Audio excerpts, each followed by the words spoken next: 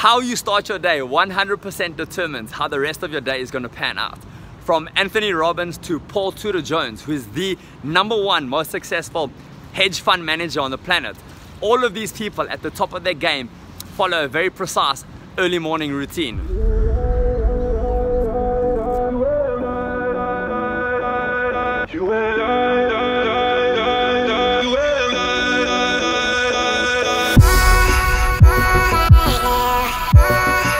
Great morning, my extremely great champions. Hope you're all feeling massive amounts of love, fun and appreciation. Today is such an exciting day for me because today I get to share with you my exact early morning routine that has completely changed my entire life.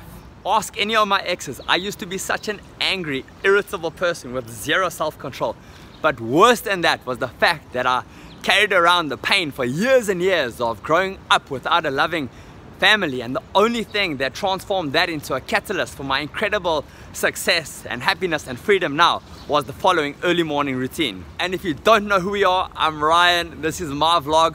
You guys probably recognize me the most as the lead actor from the homework scene in Mission Improbable starring Timothy Cruise. This is Kenzo, my son, the greatest champion in the world, and Lolita, my wife, the best thing that's ever happened to me. And we here in Thailand, living our dream, making videos every single day. And all we want to do is help make you a happier, better, more successful version of yourself. So hit that subscribe and let's take it to the next level. Every single night that we go to sleep, we get a chance to wake up the next morning on a clean, fresh slate. But this does not happen if you wake up and immediately start thinking about the problems of the day before. If you do this, then you can expect to experience the exact same experiences of the day before. Yet, if you wake up and bask in the specific time that you've set aside every single morning to align your energy and direct your thoughts, then it's 100% possible that you could expect to experience a series of new and improved events. Thoughts, but more specifically feelings, like the way you feel about something absolutely does affect the final outcome of it. And this is proven time and time again in the rich always getting richer, poor getting poorer, and the seemingly sick always getting sicker. Similarly, friends that smoke typically attract other friends that smoke, and friends at gym typically attract other friends at gym. That said, here is my exact early morning routine, and it's worth mentioning that I love it so much that every single night that I drift off into deep slumber, I actually look so forward to it. Every single morning of my life, I wake up at 5 AM so that I've got 1 hour for myself and before my son wakes up or the noises of the city begin. I then stealthily walk from my bedroom to the TV room so as not to wake my family up, or allow any time whatsoever for me to fully wake up and start allowing in any outside thoughts.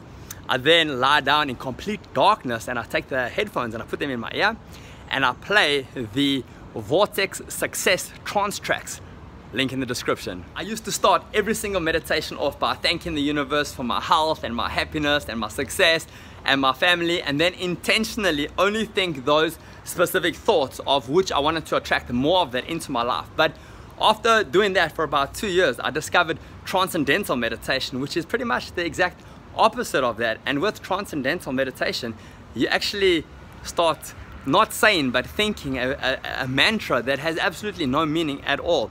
So my specific mantra is LUM, L-U-M, and this has got absolutely no meaning to me or no significance in my life, and therefore it doesn't trigger any external thoughts. And after about 20 minutes of just lying there and focusing on your breathing and just not speaking LUM and not pronouncing it but actually thinking this mantra, eventually your mind starts getting tired of thinking thoughts and you get into a serene position and a very serene experience of no thought. After this life-changing experience of meditating every single morning, I head on downstairs to the gym where I specifically train with very, very light weights but extremely short rest periods, and I just find that this helps provide massive amounts of energy throughout the day versus training with extremely heavy weights, which is what I used to do. I then come to the edge of the pool and I stretch specifically my lower back and my upper back so I don't get headaches, and I feel very